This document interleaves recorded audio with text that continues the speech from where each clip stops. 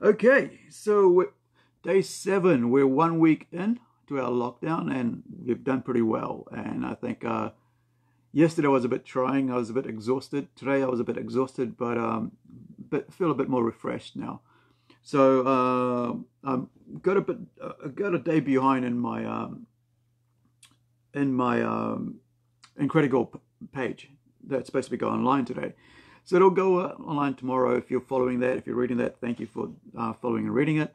And I really appreciate you guys checking out risingsuncomics.com to check out the work I'm doing and all the other guys all around the world are doing. But thank you especially for supporting my work and our team's work. All right, so I've got a whole bunch of things I wanna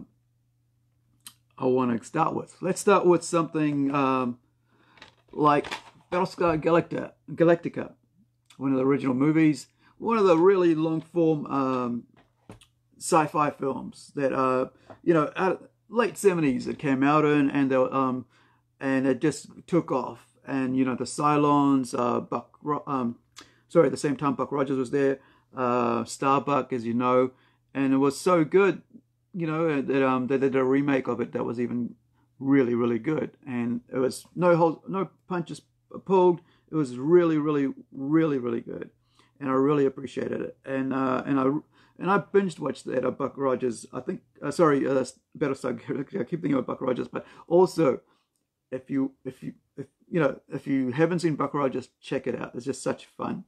Twiggy and so on, and yeah, and Farscape's sort of like, while I'm on that, is a bit like Buck Rogers, where the guy gets lost in time and ends up in a future world or in an alien environment, and and has to bring his current day situation to a futuristic environment. So Farscape is a really good one to do right now if you're thinking about what do I watch as a sci-fi fan, or just as a good series to watch right now. With Buck Rogers, just for the nostalgia of it, and Farscape for modern day sort of thing. They came out, I think, in about 2000s, and I really enjoyed it. It was one of the two of the people that were in it. I think it's Claudia Black and Ben. I can't remember Ben's last name. It'll come to me later. He was in Stargate series, and it was really great to see them, both of them, being in there. It was just, I love them both. They're just great actors, and they're really, really great personalities. And I did really enjoy Farscape, because it was made over in Australia, filmed over in Australia, and had a lot of Australian actors. So a couple of our own acted in them over there. By our own, I mean by New Zealand Kiwis. Okay, so Battlestar Galactica, right? So the Galactica, a futuristic aircraft carrier the size of a small city. So that's quite interesting. I remember I mentioned Babylon 5 the other day, and the Galactica is a bit like that. And of course, DS9 is a bit like that as well. It's a whole entire city on a ship. And whereas this one moves, right? The Galactica moves, whereas both the DS9 and also Babylon 5, they don't move. They can be put, they can just move slightly, but they can't fly off, somewhere else, because they're too big to do that. And so it becomes a way station and diplomatic station. So let's get to this. The Galactica, a futuristic aircraft carrier the size of a small city, careens through a distant starfield, followed by a convoy of bizarre space vehicles, all fleeing the destruction of the human race. Led by Commander Adama Lorne Green, this is the original one. Oh man, I hate it when I can't remember names, but you know who I'm talking about. Or the new in the new series, coming up, Adama. These survivors have started on a journey to a 13th sister colony in a distant galaxy star system, a planet called Earth. Battlestar Galactica follows these interstellar refugees and their battles with their enemy, the dreaded lizard-like Cylons. So this is quite interesting. Like, you got the robots, we're talking about Cylons, but you get the history of it in this one, which is really cool because this one's got special features. And I was really excited to see this because it's got the real awesome painted cover you know, back in the day when you used to paint covers. Now it's just photographs of, as you can see some of the back there, of the actual images of the film, or just properly, you know, modeled scenes, and before a green screen or such. And so the extra, this is, so it was like, the guy who worked on the special effects are provided by Jotun Dexter, an Academy Award winner for his work on Star Wars. So you can see that the guy who did the special effects for this also worked on the original Star Wars. And I think if you, like I said, if you, it's a Glenn Larson production. So you guys who are in this, you know, who are great fans of sci-fi already know who Glenn Larson is, so I don't have to go into that. But yeah, it's just a really, really good, cool series to sit down and watch when you're a bit upset at the current state of affairs in sci-fi right now with Star Trek and with Doctor Who. So going back to the old classics, and where people were just like normal. They didn't have any agenda or didn't have any, you know, socialistic views or wanted to do such and such, but they really, it all made it about the story, right? It was all about the story. And so you had these really, really great great characters, and you had a real special connection, and that's why it still remains such a big deal, and that's why they did a remake of it, and that series is just amazing. And I just love the whole idea of just people being people, and they're not fake or anything, that the characters are real, you know, really just normal. And even though they have a huge task to do, they have to go on missions and stuff and try to keep this everybody together, and have to deal with all the things that are going on and those other ships, as well as the big city ship, as they escape through, you know, they have to start up and run again, and, you know, because the Cylons are on their tail again, they get somewhere and they're there. They follow them there. So yeah, and that's something that I have to think. I think constantly in my head is like, when I'm writing in Critical, I think about, well, what is she going through right now as a normal person? If she was a human, you know, as a real person, even though she's fictional, what is it that she'll be thinking right now? She's going through these processes, things that are happening to her, and that's what I mean about story and being about normal human beings. And how would you behave if something happened to you? That's how the characters would behave on a normal basis, depending on their stationary in life. Like if they're commander, they have to be, you know, they have to take care of a whole lot of people. If they're like a soldier, they'll just, you know, do they follow orders or they don't? What will make them follow orders? What won't make them follow orders? How far will they go with following the orders? And also, I mean, superheroes and comic books, you know, you sort of go, well, how far will they go? And what is the last bit? What is the one thing that will make them change? And which brings me talking about superheroes changing from who they are as superheroes and why they would become villains, brings me to Injustice, the game. Very, very good game that came out. And later on, they did a web-only digital comic series. Then they get it together in like into single issue floppies, and then they put it into hardcovers and also into trade paperbacks. So they had a 4-year run of that, and I really, really liked it. I remember the reason I liked it was because way back in 2000, when I moved down to Invercargill to do my studies for the in 2003, around about June, I went down a bit 6 months early to look for work and get settled in. And of course, I did get look for work, and I found work. And because they had just looked at my CV and said, "Wow, you have a lot of different jobs that you've done since you were 17," because that's when I started, actually 16 when I started working. So it's because I had left home just before I turned 17. So you've got all these experiences. You've been a baker, you've been a tile salesman, you've been a tiler, you've been a chef, you've trained to be a chef, you're an artist, you've been a woodworker, you know, and you've done so many different things. And so it was easy for me to get a job pretty quickly. I think within a month I was able to get around to getting a job, maybe a month and a half, if I remember right.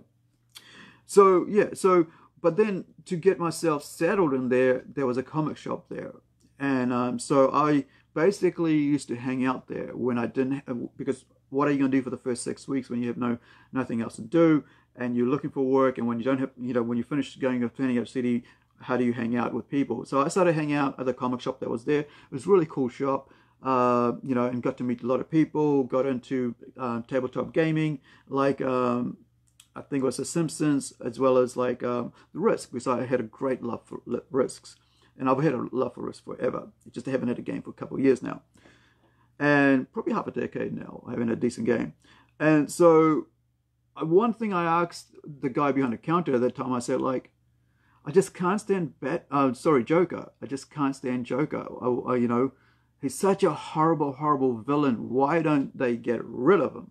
Why don't they just get rid of this thing? And then, this person that says such an evil, villainous character.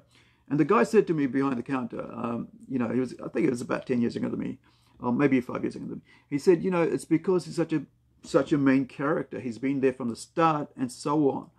And so I remember that. And so when Injustice came out, I didn't really know much about the game as such. But I think it was one of the my first Xbox games that I might have bought, because I'm not much of a gamer as such, and I still find it hard because of my wrist being injury. I have a problem with moving, and some people have it worse than me, of course, but I have a problem with, like, being quick on my fingers when it comes to the controllers.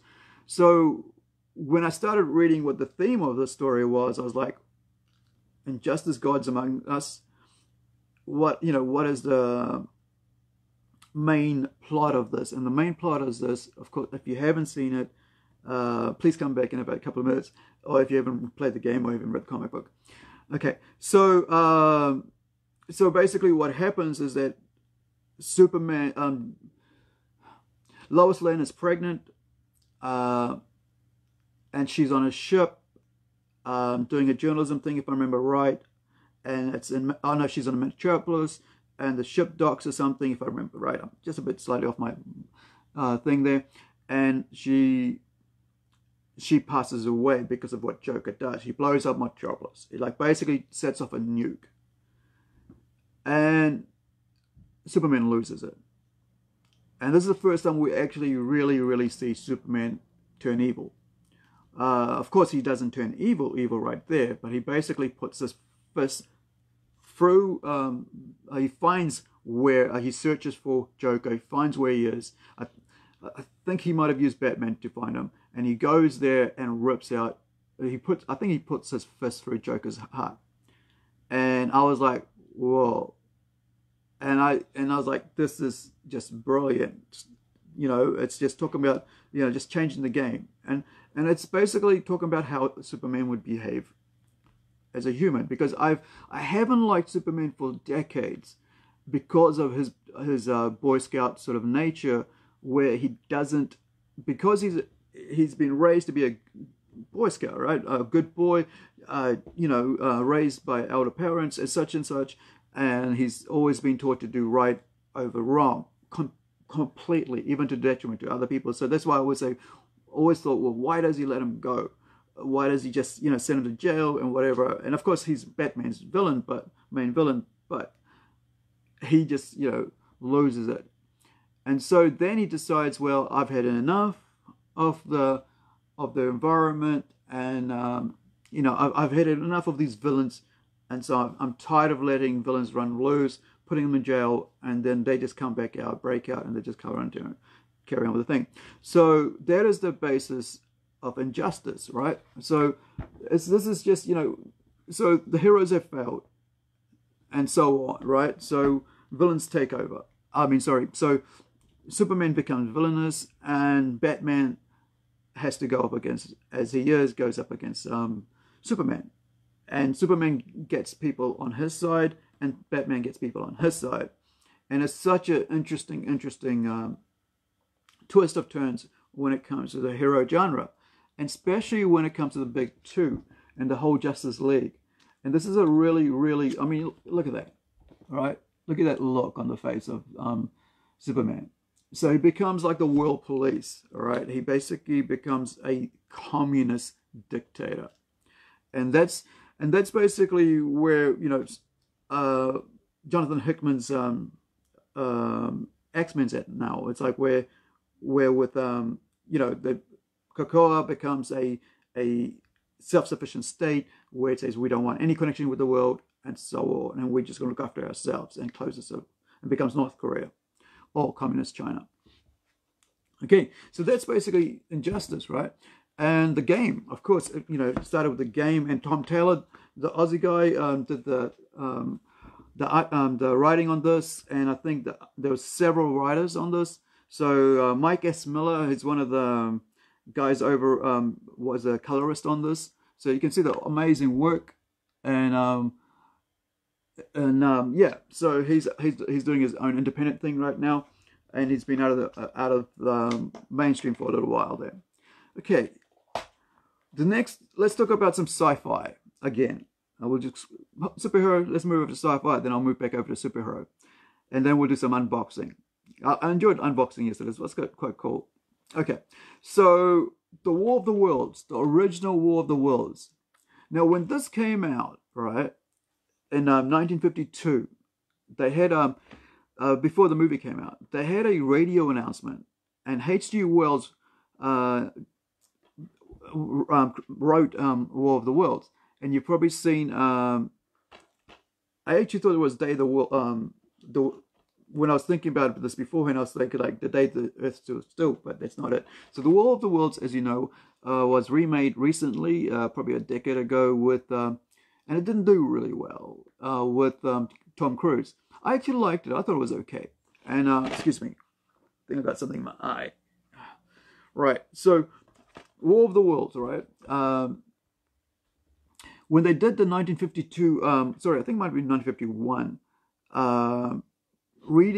They did a radio show. They did a adaptation of the book as a radio thing, and everybody thought in America, because it was, in those days it'd be live, right? And they thought it was a news announcement because it starts out being a news announcement, and the story, and so everybody in America was freaking out, locking their doors, hiding, getting their guns out, and all that, because they thought they were being invaded by aliens, because that's the setting of this. So it was such a huge deal when the radio broadcast went out, and they, like I said, they used to do live. They used to like make all the sounds. They'd have like ADR, and you have all the soundmen to the side making all the clop clop clop sounds of horses and so on, and bzzz, and all that,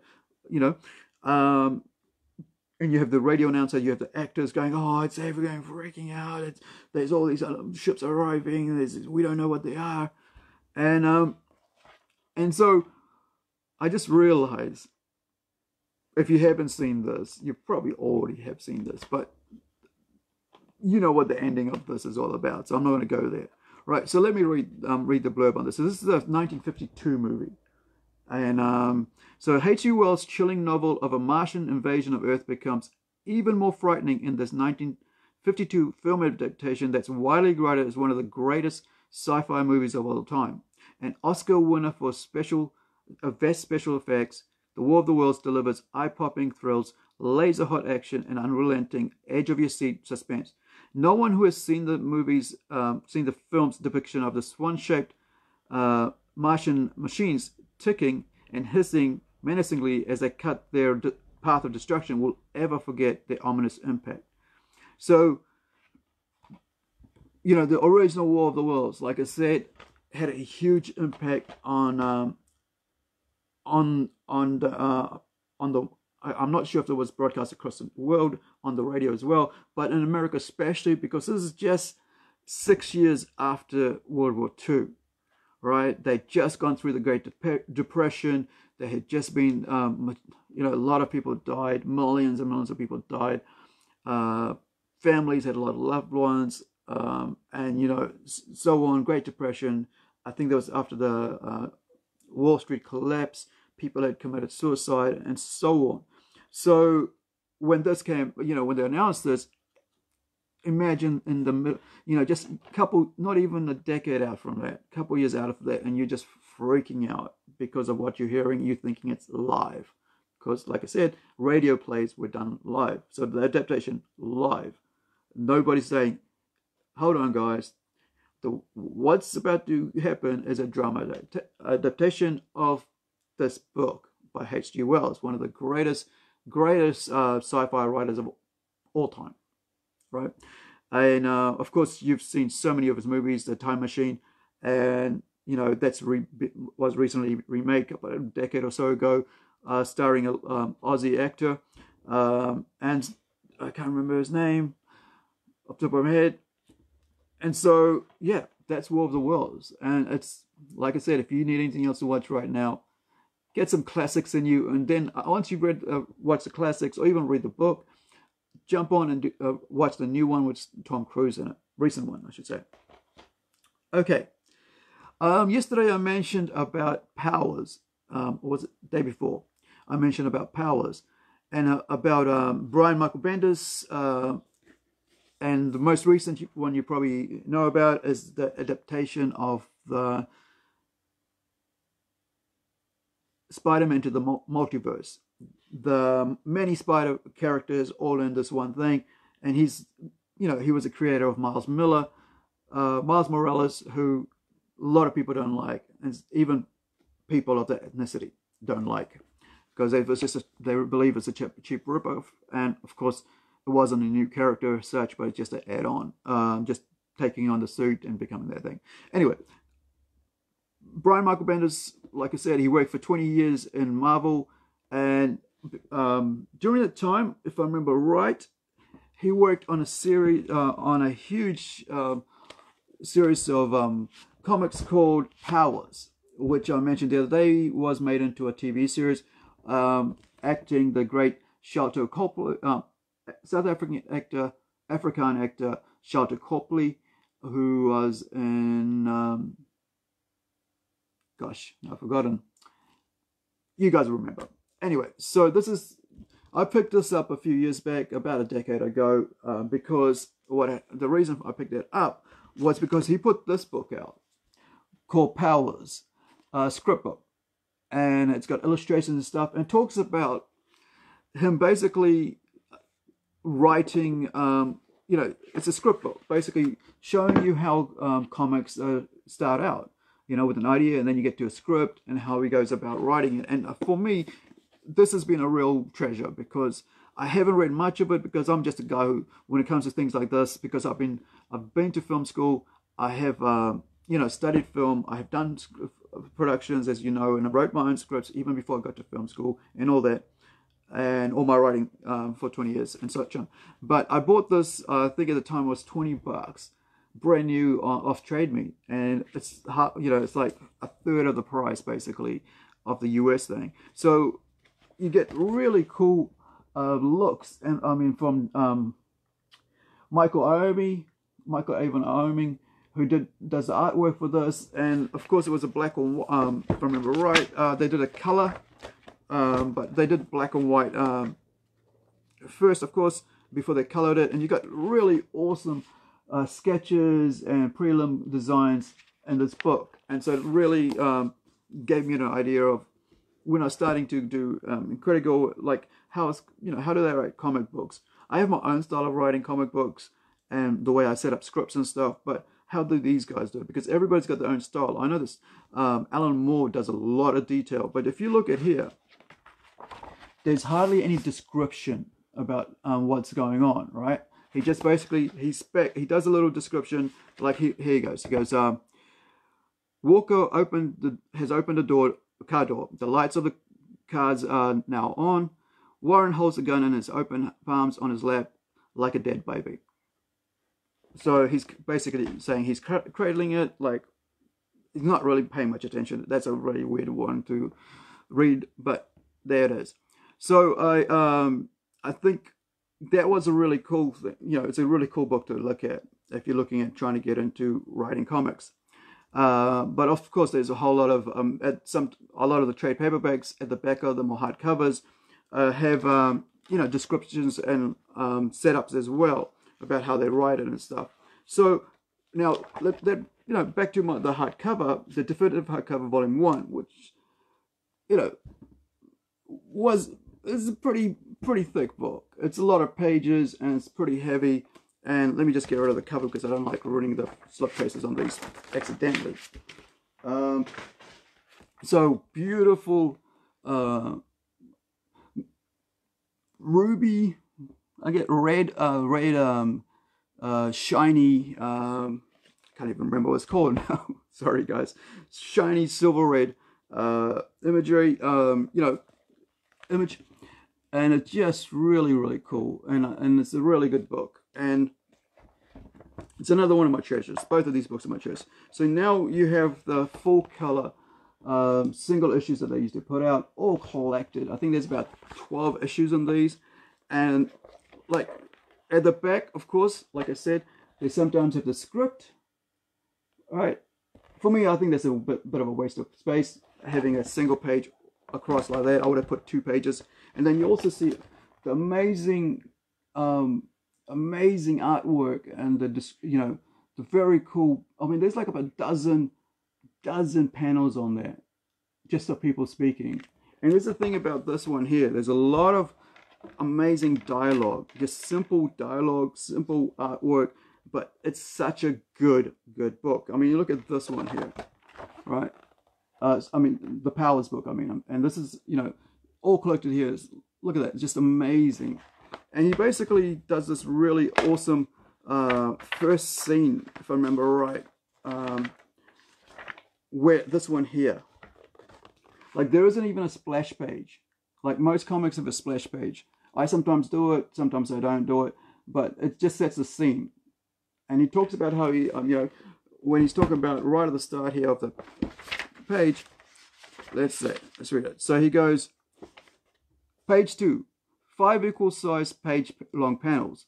Each panel is the same shot. It's the same crime scene, the same moment as the last panel, but from the top of the stairs of the apartment building, looking down onto the street.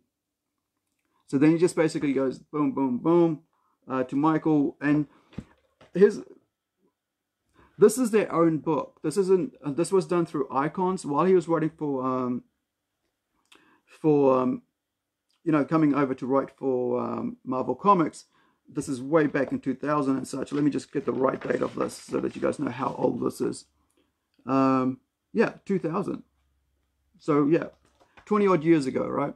So he wrote, they worked on this 20 years ago. Let me just make sure that the script. Yep, so the script book came out in 2001. So this has been reprinted. Both of them probably have been reprinted many times. But the cool thing is, like I said, it just sets you up as to how people, different writers do different things.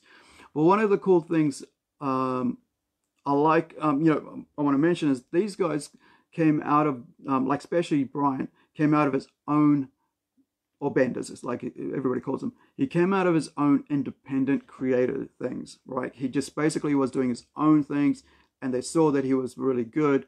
He got some books done through Image, and he did his own graphic novel, and I think I've got them somewhere, if I remember right. I've got a couple of those older ones somewhere. And you see, in his own art style is similar to what Ioming does here with this. But Ioming, this is Ioming's art style, but it sort of crosses over with that. So it's really interesting to watch other people's art styles and to see that sometimes you don't need a certain specific art style to have your book sold, or have your art, if you're doing a superhero thing, you don't have to all have it looking like that, right? You don't have to have it all looking that detailed. You can have it simple and yet effective, right? It's just the way you do it. It's just the way you put it out. And of course, this is, various artists do different things, different way. I do it different ways. 7 does it his different way, and so on. So yeah, and that's just like how people learn to do things, and how to learn to simplify and do things quickly. All right, so let's another unbox little clip, right? This is the vinyl Deadpool and Cable and Deadpool set, and it's got a really old, beautiful little comic book design here with the silver little things around things. I haven't opened this, so I have no idea what it's like apart from seeing it this way here. All right, vinyl has these little kind of like Funko bobblehead type things. I don't even know if, oh, it is a bobblehead, so there's a spring in there. I just got it because it was there and I thought it would be cool to get. That's it.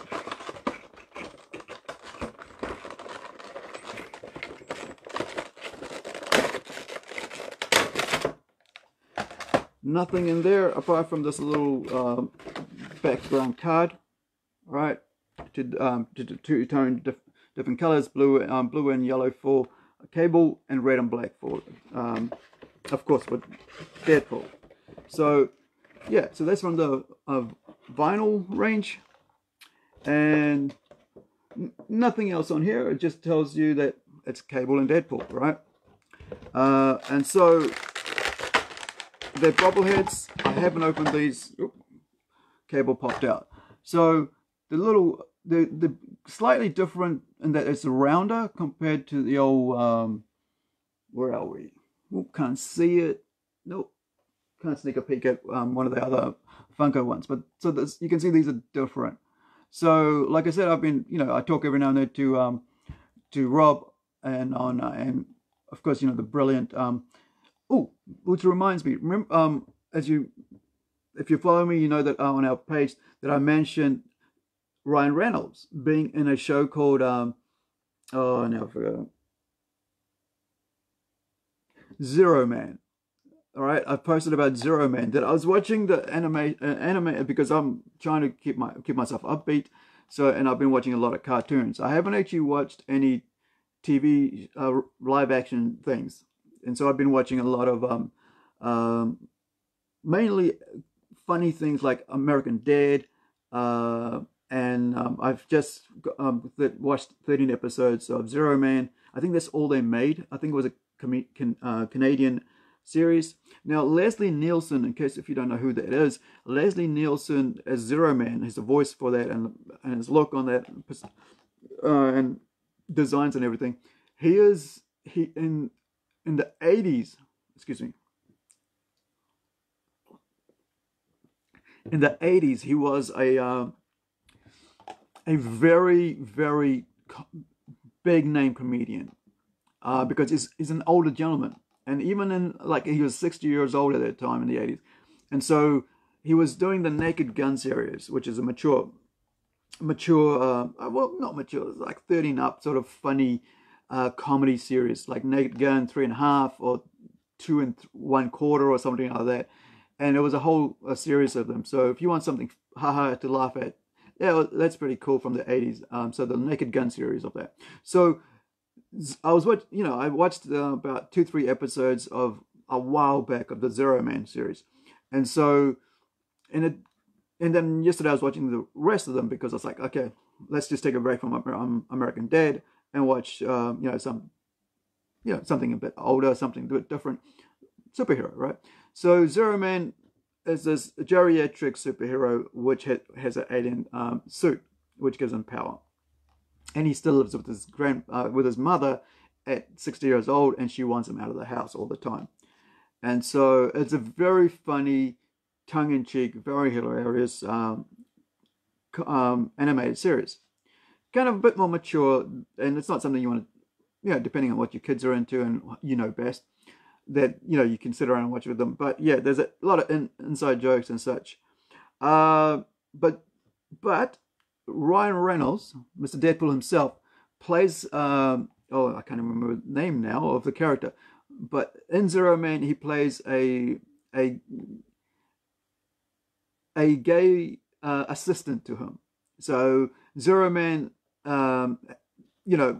has a gay assistant, and Ryan Reynolds is a gay assistant. So after watching 8 episodes of it, I realized that he said a couple of words, and I'm like, hey, that sounds like Ryan Reynolds, because I didn't look into who it was. All I knew was Leslie Nielsen. Hey, I'm going to watch it, and I knew who that was, but I didn't look at who the supporting actors or the other characters were played by.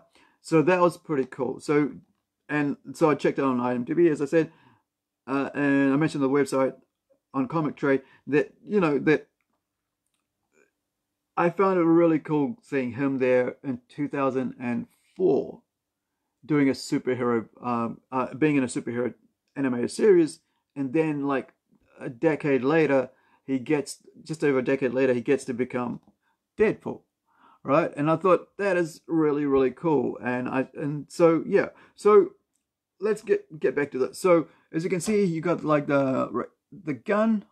It's a basic design of the old Funko, as I mentioned, but it's much rounder, and it's like, if you already been collecting these, already seen them around, then you know what they're like. They've got a specific style, right? So the bodies are flatter.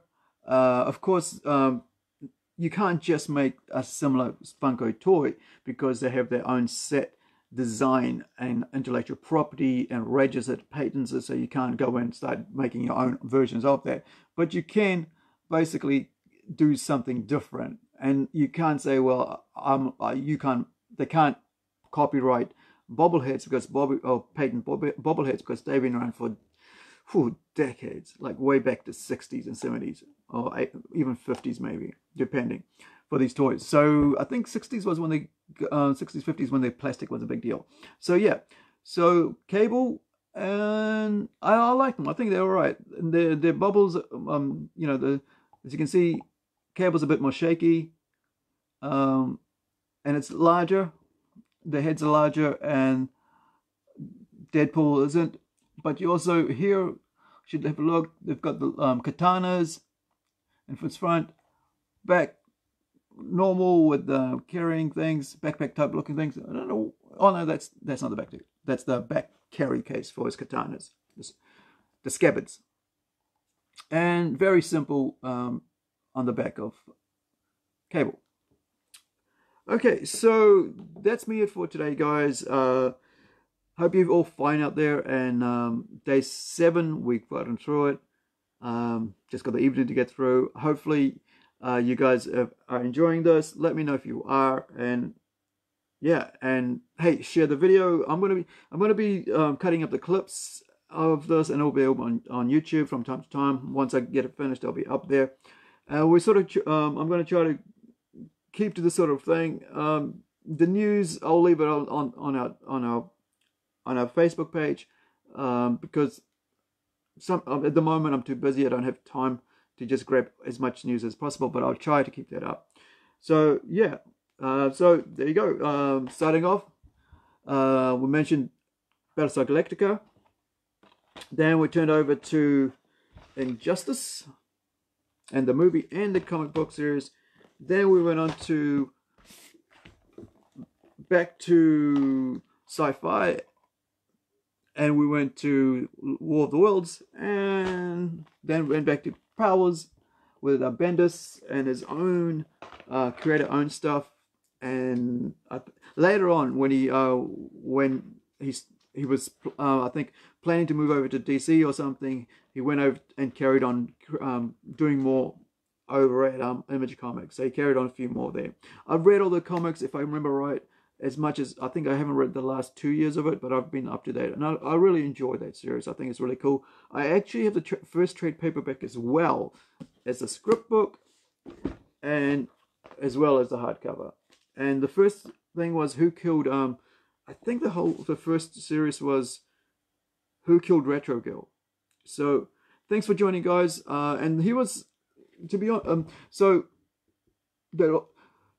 he was in I can't remember what year. I think it was 2000 when this came out. Like when the Powers came out, he won the best writer of the year for his own work.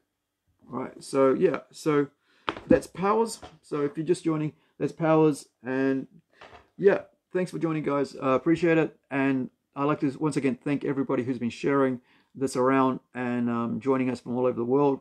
As I said at the start, that I've noticed a lot of different names coming on to watch.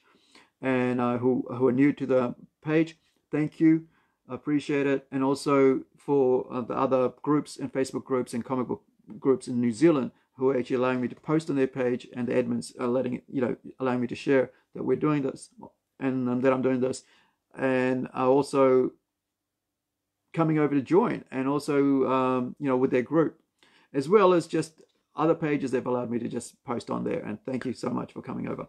Appreciate it. Ka kite anō. Keep well, keep safe, and we're 1 week in. Now it's a habit. Like I said, it takes 7 days to create a habit. Now hopefully we're good, and we can handle this. Thank you so much, and love to your family, and be kind to each other, and love each other, and treat each other well.